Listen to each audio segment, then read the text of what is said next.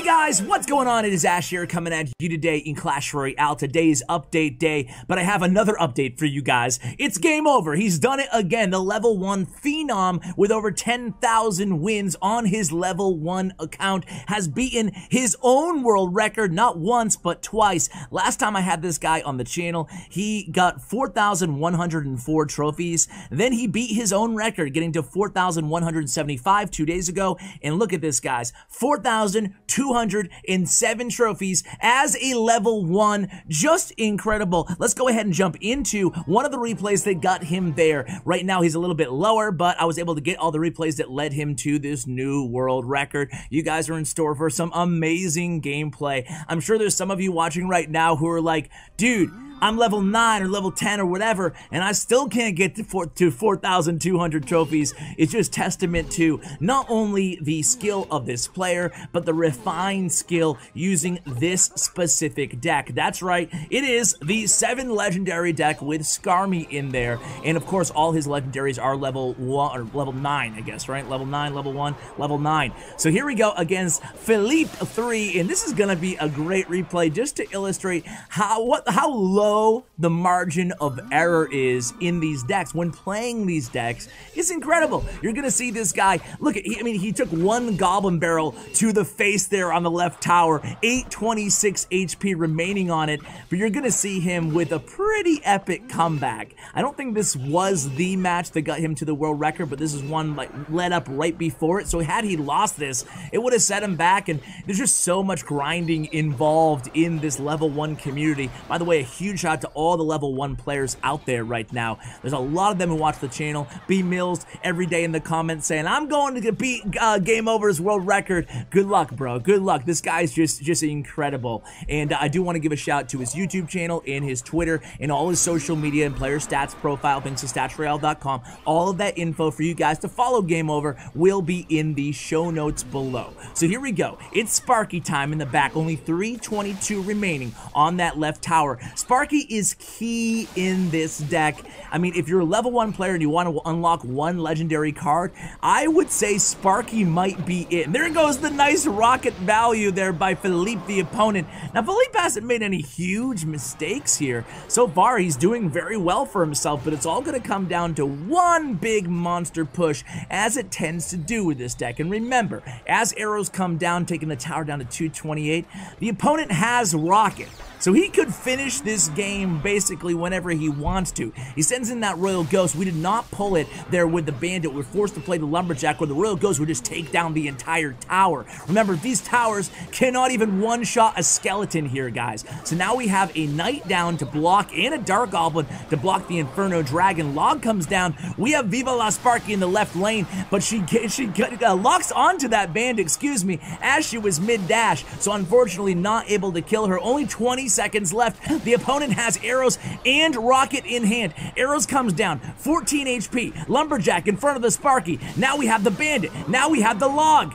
Are we going to be able to do this? A predictive Log taking down that Goblin gang. And here it goes. Sparky, is she going to connect with the Rage? And she is! 1 second left, 14 HP remaining on that left tower. Wow, that was an incredible finish there by Game Over. I can't believe the opponent had rocket in hand, but just had to spend too much elixir defending there. Let's go right into the second match here, guys, against this guy. This time we're at the top of the screen. You can see the level 1 is not that hard to differentiate, right, guys? So the opponent's obviously playing Hog Freeze here, and of course, surprise, surprise, I'm probably going to release a balance wishlist video this week, because we should be getting balance changes announced usually on this Friday and then into game on Monday. So stay tuned for that, but definitely, as a surprise to nobody, I'm probably going to be including Freeze on my wish list. So Bandit comes down here, and you guys are going to notice, if I can speak, you guys are going to notice that poor Game Over with a level 1 Princess Tower has to defend everything way more than you normally would with a normal level Princess Tower, the normal DPS out of your towers, because you can't rely on the tower for anything. So what he has to end up doing here is use Skarmy and Log against a Hog Rider, or use a Lumberjack and an E-Wiz in some situations. Now in this situation, he didn't have enough elixir because he dropped that Sparky. He uses the E-Wiz afterwards, but not before that Hog gets, what, 2 swings swings on that left tower. 2 hog swings, was that it? Taking it all the way down to 494. But look at this counter push here, guys. We get a bandit. We get a raised up a bandit and an E-Wiz in the left. Meanwhile, Sparky did get 1 hit on the right tower. Thank you very much. All of a sudden, we're in the lead here after that hog freeze. Maybe a bit of an overcommitment by the opponent in playing as a level 1. If it teaches you anything about the game, it's how to really capitalize on overcommitting by the opponent, right? And that was exactly what we saw there with the hog freeze. So a princess at the bridge here by the opponent. Princess at the bridge, excuse me, is something that we'll also see game over do, especially when a tower is low, like right now. There it is on cue. Thank you very much. I did watch these replays beforehand. I'm not that much of a genius here. So here comes the hog going into the E-Wiz. This time the E-Wiz and the lumberjack separated there, but it's not going to be enough because of those minions. Smart move by the opponent there to drop those minions for the E-Wiz, and then they use the freeze. They take that left tower down. So 100 HP remaining on that left tower. We're still going to get that left tower down, but the good news is we have 1448 remaining on the right tower. The bad news is because we have no HP on our towers, the opponent does have the damage advantage. So here comes a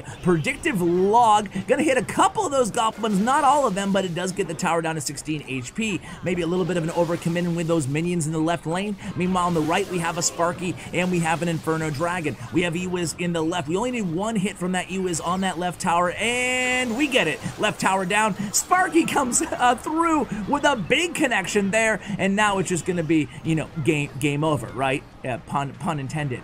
But here we go, another Sparky. You see that freeze there by the opponent? A little bit late there, allows Sparky to get 1 big hit. Now we're going to use the defensive hog. When you're using hog defensively in that situation, you know it's probably a bad idea. And there it is, the signature late freeze from the opponent there again on that Sparky. No hard feelings, just pointing out the obvious. And there it is, another victory for game over. Let's go into the 3rd match here, guys.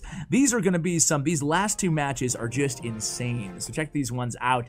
This is Fernan Flo. This guy actually plays pretty well, but this match is going to illustrate beautifully, like I was talking about in the first replay, guys, the power of Sparky in this deck. You guys are going to see exactly what I'm talking about on this match. So here comes a hog for the opponent. Again, another hog rider. We're going to answer with an E-Wiz and a lumberjack. We're not about to take any swings from that hog rider. And of course, an E-Wiz plus a lumberjack without any help from the tower can deny a hog hit if you place them in time. So now we have a mini P.E.K.K.A and a Dark Prince, and as I was saying, this guy doesn't make that many mistakes except for one kind of strategic mistake. It's not even a misplay in the traditional sense. It's just you should not be playing your witch in the back against a Sparky, and that's what he does a couple times in this match, and in my opinion, that's what really cost Fernan Flo here the match against game over. So here we go. It's going to be a princess here to play some defense against that Ice Wiz, excuse me.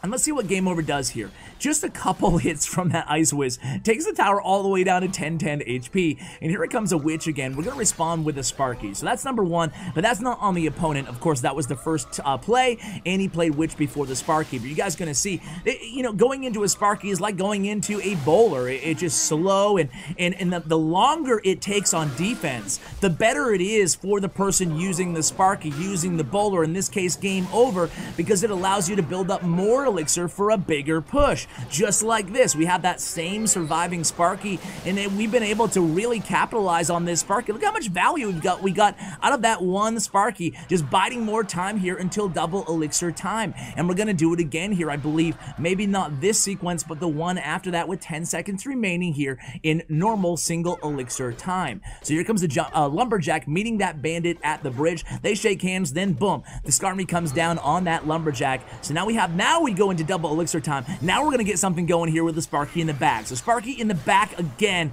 You can tell the opponent doesn't know exactly what to do. They should pressure opposite lane here with the Hog Rider. Instead, they're kind of like leaking some elixir, not sure what to play, and they decide to play the witch in the back.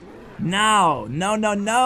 That's very risky, playing that witch in the back there and not able to protect it either with the Dark Prince in, and that's just bad news. Look at this left lane here, guys, and this is going to be intense. This is going to lead to the end of the game here, guys, and can you smell a 3 crown, guys? I can. It's 2 Sparkies, it's a Lumberjack, it's a Princess, it's another Princess, it's an Inferno Dragon, and here we go. Lumberjack dies. That's gonna allow us to get some rage here. Boom, boom, 2 hits from the Sparky. It's Sparky Machine Gun, ladies and gentlemen. Now the opponent decides to hit opposite lane, but look at all those Sparkies and Princesses on the King Tower, and the Princesses will finish it off. There you go. Game over again. Man, it's really hard to resist using the game over pun every single match. Game over. All right, let's go ahead and watch one more here, guys. Before we end this video, this is another good one here against Javad. So this time we're going against the Wizard Rage combo. You guys, I'm sure if you're mid-ladder, you're very intimately familiar with that combination, at the annoyance of many of you guys. It's funny, I released a video a few weeks ago, excuse me, about the least skill cards in the game. And you guys in mid-level arenas, I shouldn't even say mid-level, like the 3,500 to 4,500 range, man, you let me have it, and rightfully so. I was wrong, I'll admit it, but I should have included Wizard in there because, man, Wizard is just everywhere in this range, especially watching a lot of these level 1 replays. Like, everyone is running Wizard. That was a good leakage there by Javed, just waiting for the Sparky to cross the river. That way he could use a Skarmy against it. Nice job, though, with the Princess keeping alive. But this is a mistake here by Javed going in with the balloon. He has no zap or anything as well, so we're able to respond. And look at this counter push. And that's what I'm talking about this deck. This is a deck about counter pushing, and he's going to do a good job of doing that there, connecting for a decent amount of damage to that right tower, taking it down to 1342 HP as the tower finishes off that Inferno Dragon. So 40 seconds here remaining in single elixir time, kind of a reset mode in this match, but you can see we have about a 2.5 elixir advantage.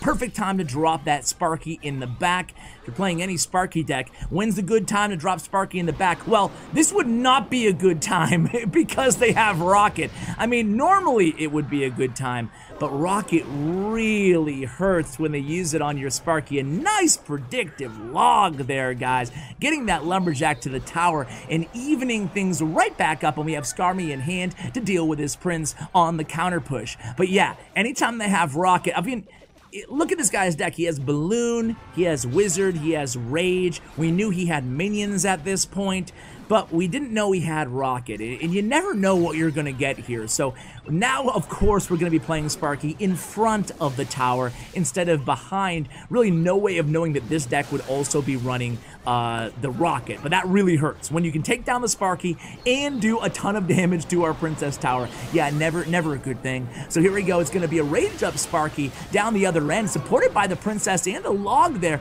We're putting some serious pressure in the right lane, and we do connect to take that right tower down. 25 seconds remaining here in the match. Wizard down, and again, opposite lane. We sense that we have the elixir advantage, and we do. Here comes the Princess in the back being ready for that minion horde. Minion horde comes down a little bit late with the minion horde, but at the same time, if it was any earlier, the Princess would have got it. So that was a pro play there by Game Over, and 5 seconds left. The left tower's down. That is going to be GG again. Game Over does it again in a new world record, 4,207 trophies.